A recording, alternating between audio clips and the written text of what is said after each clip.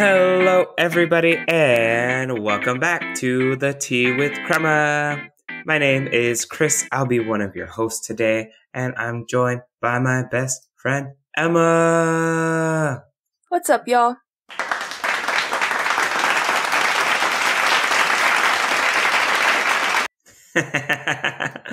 Welcome, Emma.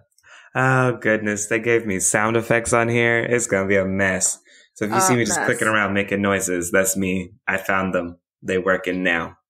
You know what's so crazy is because we had an entire episode dedicated to us playing with sounds. Like, how much easier would it have been had we just had it built into the platform already? I'm just saying, Riverside, wow, really impressive already. We still have to find the air horn, though. So disappointing. But yeah, we're looking. It's almost there. In any case, today's episode is all about detoxing from social media, a cleanse of sorts from the social medias. I know it's something that people have done before. It's not like we are inventing this wheel, but we definitely hopped on the bandwagon and tried our own detoxes and cleanses from the social medias. So before we get started, Emma, what tea did you bring to the episode today? Today, I am drinking a Spanish orange by Tecan. Oh, I just got that now. I think it's anyway, besides the point. It's a fruity sweet blend. It's actually really yummy. It's a fruit infusion, orange peach infusion. I like the taste of it. I don't like the aftertaste, but I think it might be because it's still steeping and it's only a 5 to 8 brew time.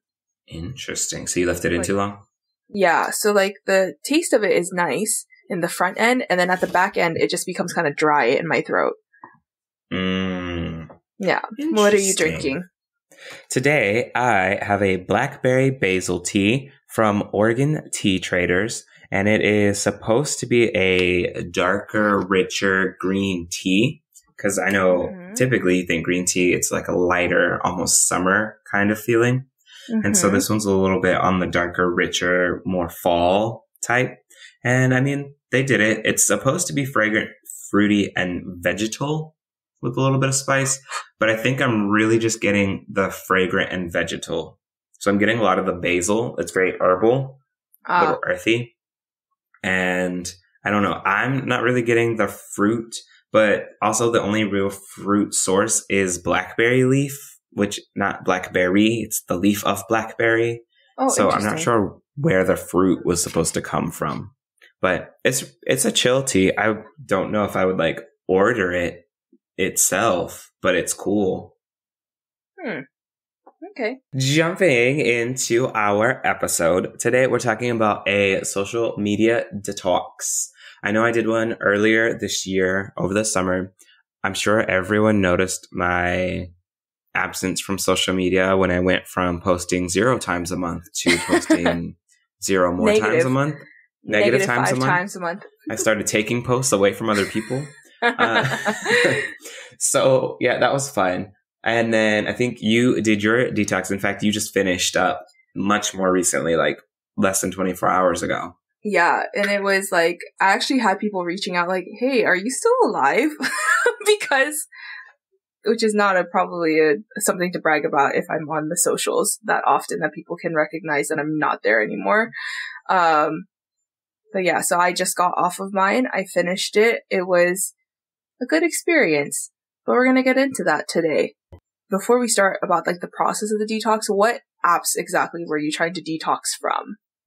I really focused on getting off of Snapchat, Facebook, Instagram, and Twitter. I had to think of all the social media apps. I think I also included LinkedIn technically. Technically. I don't think on this time I didn't include Reddit. Or I don't know. Honestly, this was a while ago. Actually, I think I did include Reddit. I think I just stayed off of all of the social medias. I know you were surprised because you're you're still using YouTube, but I didn't. YouTube's not a social media site in my mind. It's videos. Yeah. I also watched documentaries on YouTube. So I don't know. It's not social media. I'm learning stuff on YouTube. So it is what it is. Yeah. But those are the big ones. So I don't have a TikTok, so I did not have to not use TikTok. And another caveat, if people sent me like always, because I don't have a TikTok. So if people sent me TikToks, I still watch them in the same way that I still watch them now, but still don't have a TikTok.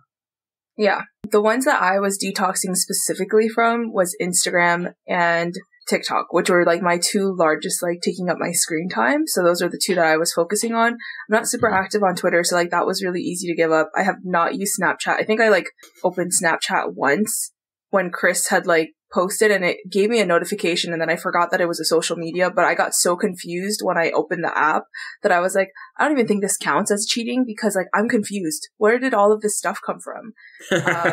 It looks very different from a few years ago. It looks very different from 2012 Snapchat, or 2016 Snapchat. So yeah, there's that. And then I wasn't really big on Twitter or Snapchat. Facebook, I was like kind of on, but then I just completely just deleted the app. I mostly use Facebook for its pictures though, like throwback pictures and stuff like that. It's a great photo storage area. So that's normally where I get all of that from.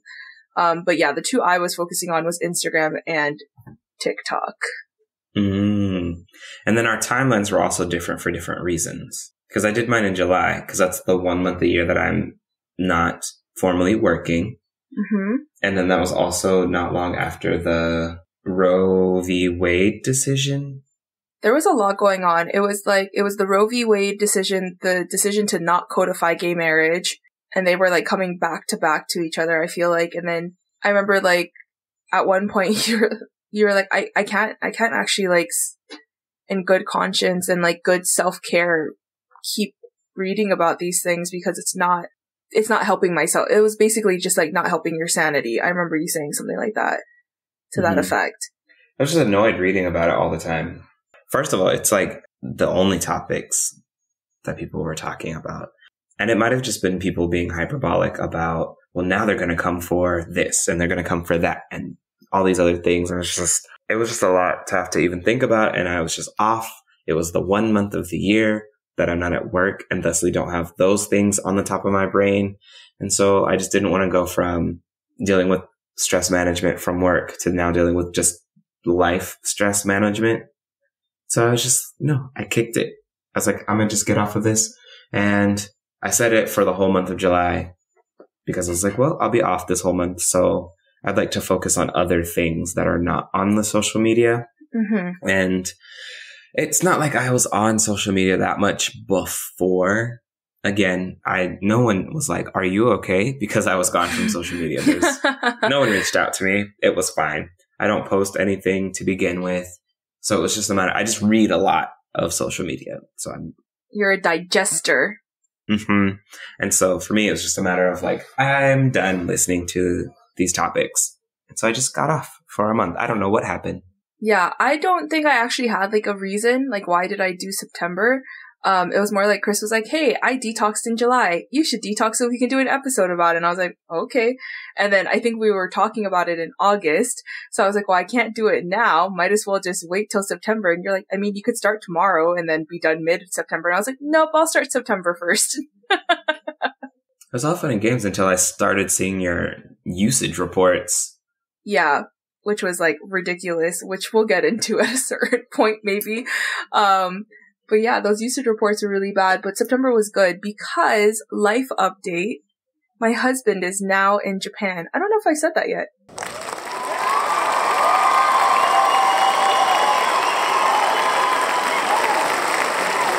Thank you, sound effects.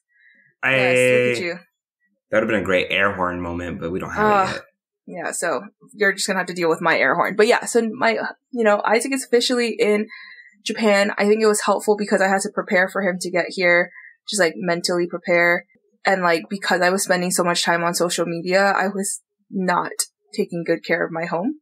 So that also had to happen. I was also really exhausted coming back from being in the States all summer and then trying to transition into being home. So it was a good time for me to really just like recenter myself before Isaac got here. How nice. I'm glad you got that experience. Mm-hmm. So you did yours all September, like September 1st through the 30, however many days? 30? 30th? Was it the 30th? And I know, because again, I had the rule of if someone sent me something during that time, I still looked at it. Mm-hmm. Was that similar for you? Yeah, because my sister like sends me TikToks every day, and it's usually like Japan stuff, but also like disclaimer, it's things I've seen already. So she'll like send me videos, and sometimes it's like new stuff, but like I'll watch it and then I would like exit out. And so that was kind of hard too. Is like I feel like a lot of times people would send me stuff and I'd want to keep scrolling, and I just like had to like have that self control. Like, okay, I'm gonna watch the video and scroll out. And then like Isaac and I always like share TikToks back and forth as well. And so when he got to Japan, I was like, I don't know if I told you, but I'm actually on a social media detox. And he was like, oh, I'm so sorry. Like, I didn't realize. And he was sending me all these videos. You know, it got a little bit better. And then also now he's like in person, so he can just kind of show me his phone versus sending me something. And then Chris, you normally send me tweets. So yeah, I would like see it, but I wouldn't actively choose to then keep going and like watching, which I think sometimes is how I got into the rabbit hole. Was that someone would send me something and then I just like continuously begin to scroll, just like mindlessly. So you didn't delete TikTok? I like moved it away from my app screen. You should have deleted it, because when you don't have the app, there's no scroll option. Oh, it just like plays. It plays in a browser. Which is weird because when Isaac sends it to me, it just plays. Or no, like it plays in a browser. It doesn't go straight to my TikTok. But I think that's because he has an Android. But when my sister sends it to me, it goes into the app. Yeah, I would recommend. So to even eliminate that temptation, should you continue or do this again one day in the future, delete the whole app. And you don't have to like delete it. You can just offload it. So then you still don't have access to the app itself. But yeah, it'll just open in a browser. And then like you literally cannot watch other videos. Yeah. And if you try to watch other videos, it'll make you download the app. I see. But no, it was really easy after just like that first week or so. I was able to just kind of like I was telling Chris that I had in that first couple of days, like I would just like not even thinking about it, just super mindlessly just open up my home screen and go straight to where TikTok is on my home screen. And it was like one of those things where I was like, oh wow, like I'm just like not even thinking about it anymore. Like it was just an unintentional movement of like, my brain is bored, let's go and do this thing. And so it took like a couple of days of unlearning and realizing like, okay, let's open up something else, or like, let's go do something else. Like, let's not focus on the apps, which was really difficult. The question is, without the apps, what were you doing in your free time? Oh God. So instead of my 6 hours being on TikTok, it was reading. I actually read, after I had done my social media reviews, I actually read 10 books this past month, which I didn't realize I was reading that often. But again, like it's an hour commute both ways from work. Yeah, so I read some books. I started some series. I finished the A League of Their Own series on Amazon Prime, which is really good. I would recommend to a friend. What did you do? Because it was also July, so like you also were like at home a lot more. You know what I didn't do? I didn't read more. I don't recall having finished any books in the month of July. But also, I wasn't spending significant amounts of time on social media to begin with. Yeah. So, again, I was not on social media to avoid specific topics specifically, as opposed to reduce time spent on my phone. My impulse control as it relates to my phone is not social media. There are like 2 games that I play on my phone, and that's like what I do to kind of be mindlessly on my phone. And so even that went down a little bit. And like generally my phone use has kind of really gone down a lot since then. I mean, not a lot. I just feel like I've only been using my phone in the past year or so for more work stuff. Womp womp. Is there a boo sound effect? There's no boo. Plot twist. There is a boo. I've just been hiding it. Womp womp womp. It's like, oh man, I just do work stuff on my phone. I don't know. It just, and then I build up a thing where like things that I associate with work, I then associate not negative feelings around, but like work feelings around. Yeah. And so then when I'm not at work, I don't want to do those things anymore. Mm-hmm. So I actually developed a distaste for screens, because my last year teaching, I had 3 screens up. It would be like my laptop screen, and then a second monitor, and then the projector would be a 3rd screen. And then this job, I have 2 screens up, and sometimes also my laptop. And so I've just found that I get like eye fatigue, I guess. I haven't been watching as much TV. I've not been playing as many video games. Like I I don't like looking at screens when I go home anymore because I feel like that's all I'm doing all day is just spreadsheets and applications and windows and move this over there and put that over there. And so sometimes even just looking at screens is irritating. And so I have been doing more Spanish learning. I've been really working on my Spanish acquisition. I've been training for a 5K that I'll be running in October. And I've been out doing more things. So trying restaurants, and I went to my first concert recently, and just like having brunches and things with people. And then I've also been doing a lot more work and stuff. So my phone has not been, it's been more of like a place of organization for those things that I'm doing, but I have not been on my phone obsessively. And I feel like that is your love language, is like quality time. Like you really do value experiences rather than like, and even in those experiences too, like, you know, everyone is pretty like disconnected, not on their phones and stuff when we hang out. Yeah, I fully get that. Mine was more so, I just knew I was spending so much time doing social media that I needed to like get off of it and it wasn't even like I was having like ill feelings towards social media either. Like, oh, I can see so and so is doing this with their life and like, why am I not doing that? No, I just like genuinely like seeing people's pictures of what's going on and being nosy. I think that I'm just like a naturally nosy person.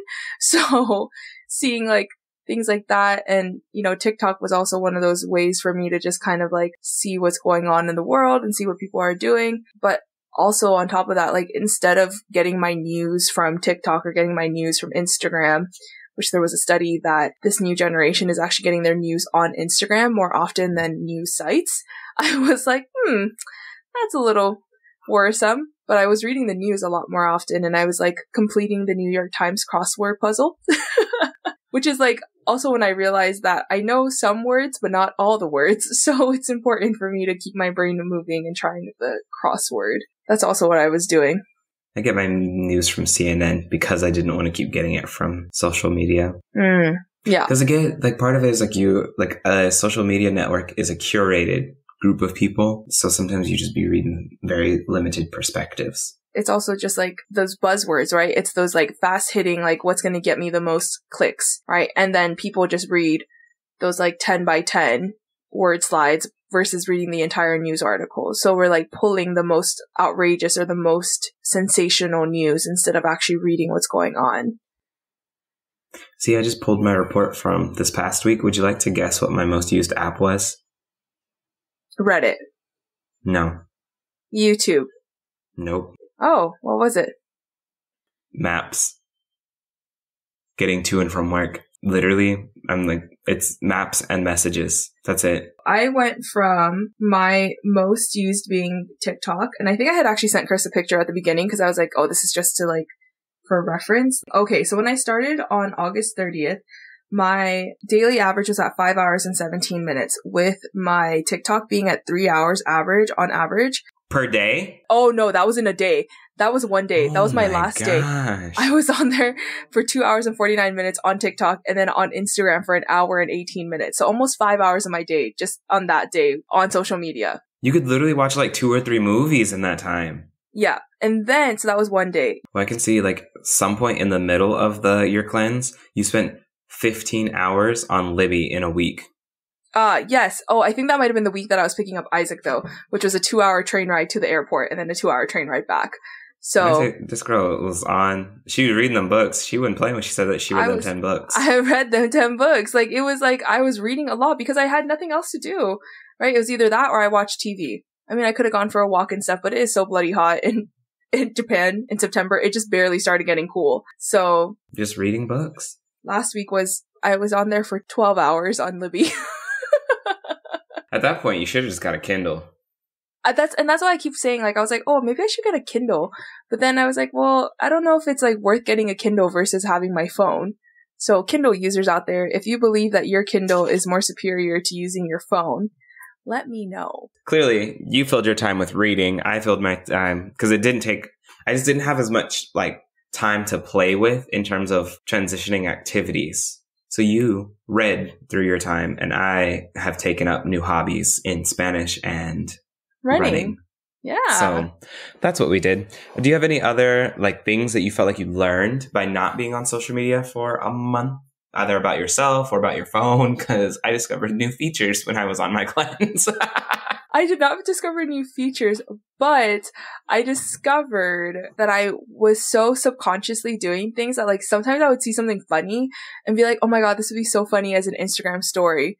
And then like take out my phone to like post as though I was going to post a story and was like, wait, what am I doing? Like, it's just like so ingrained in my life that I just want to share everything, which again, like it doesn't need to be shared, but I also value having memories stored in these places. Like I think that as someone who like whose parents took so many pictures and like now I am able to see it as an adult, you know, seeing those pictures and things like that, I value like having those memories somewhere. So that's where I kind of felt like I was like, oh, you know, I kind of missed being on social media, but then I realized that I didn't need it.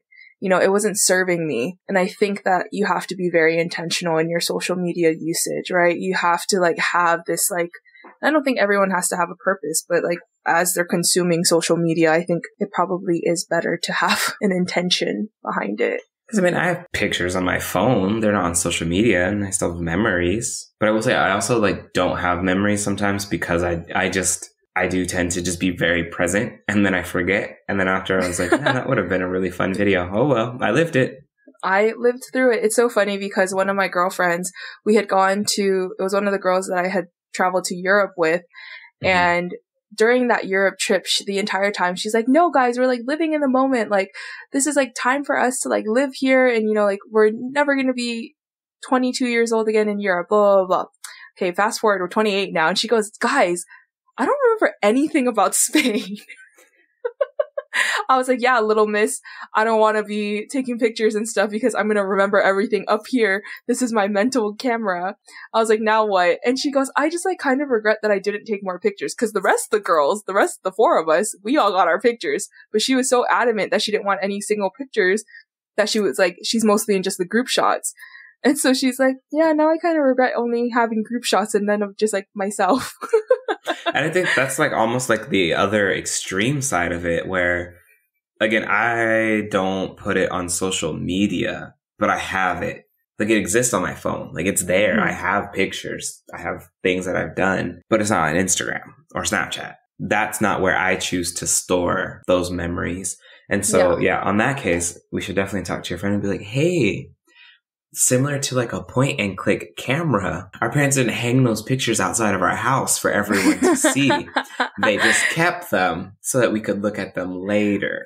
Which is so funny because she didn't have an iPhone like us when we went on the trip. She just had like an Android, but she had like she had borrowed her brother's like professional camera. So then I was like thinking about it and I was like, wait, you had your brother's camera? She goes, oh my God, I think my pictures are still on there. And I was like, this girl. I hope she found them because I that's the key difference for me is like, yeah, I don't want to be that person who then I don't have memories or pictures of anything. Mm-hmm. So I do try to be better at least taking like pictures of stuff. It's not even intentional. I just am one of those people that I just get really caught up in the feelings and the energy of where I am. And I forget to take pictures. Yeah, which I don't think is a bad thing because then you don't want to be that person that's like taking pictures of everything and then you do sort of kind of miss out. You look back and you're like, why did I take those pictures? Why is there a picture of this tree 20 times? Yeah, you just gotta find like your balance on it. I did learn in that time how to set up so I use my focus settings on my phone now more aggressively. So my work and personal focus and sleep focus times are actually scheduled out and predictable. And I am now using that feature of my phone a lot more. I have permanently removed social media apps from my home screen. Nice. So the only way I can get to them is if I like intentionally go to them, which it's a small extra step, but that extra step goes a long way from deterring me from trying to find them. Yeah. Because that's the thing. Like, I'm not trying to find anything. If it's not there, there's no visual reminder of like, I wonder what's happening on Facebook. So then I have to have the literal thought, I wonder what's happening on Facebook or what's happening on Instagram. And then I've turned off the notifications anyway. And so if I don't intentionally have the thought of going to the social media, I just don't go. That's a good tip about the focuses, though. The foci. And you can like schedule people to be able to reach you during different times. I just saw that. I just looked at the setting right now. So I think I need to go set up mine now as well. So I have my work one. I have my personal one. I have the sleep one. Nice. Ready to go. Small things that your phone can do to help you disconnect from your phone. I'm sure I'll get an ad in about 2 weeks about how to further regulate phone usage because that's how the internet works. Phone's listening to me right now. Mr. NSA man is listening to me and my griping. So now that you're done with your social media cleanse, how do you feel? Do you feel like you're taking anything moving forward? Are you just going to be like, that was cute, and then 3 hours of TikTok later? You know what's so funny is because like I woke up this morning and was like, oh, I can like go on the social medias. And then I like went on it and I was like, actually, what am I doing? Let me just go like do my thing. I don't actively think about it anymore. You know, I don't actively think about like, oh, let me go to TikTok and like, let me scroll there. Facebook has been like more of a place for like family news and things like that. So I missed out on a lot of things that had gone on, which was probably not the best thing for me to unplug from, but it needed to happen. I'm setting boundaries.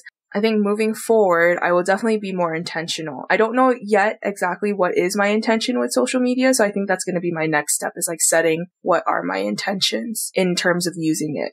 You know, like instead of just being a passive user of the social media. Sounds like we might need to set you up a parent monitoring account where we limit your usage of these apps. The one that it like cuts you off at 10 p.m. I'm about to be like, okay, Emma, you get 15 minutes of TikTok a day. Better make sure those videos are worth it. Highly curated. Facts. I feel like as someone who already didn't really engage that often, did you feel like you learned anything? Or like, did you feel like... I think I've learned tools for, again, regulating other people now on how to set those things up. So like if I were to ever have a kid or anything like that, I would know how to do all of these things. Even did research on apps that control app usage. So it's all there. So if anyone's like, hey, I want to, have a conversation about limiting my kids' social media use or just app use in general, I got you. I got recommendations. I've read articles. I know the settings that you can go into on your phone, all that. But I enjoyed it. It was cool. It was cute. I feel like it didn't really end for me. So like, yes, I use it, but even now it's so much more limited. And I also don't have as much time for it. I don't know how people spend 6 hours on Instagram and TikTok. Literally. So Emma, before we're done, based on your 1 month cleanse, how would you rate it, your Yelp review, and would you recommend it to a friend? Yes, 5 stars out of 5 would recommend to a friend. If you are someone like me who has been struggling with reining in their social media time, yeah, I would recommend it to anyone. What about you? What's your final rating? I would agree. It would probably be 5 stars. And I think part of it is because I think if you think about it, what are you actually gaining on your time in social media? Are you gaining a skill? Are you gaining knowledge? Like, what are you actually gaining? And then even with the little time that I did transition over, I've been gaining things with that time that I've reinvested.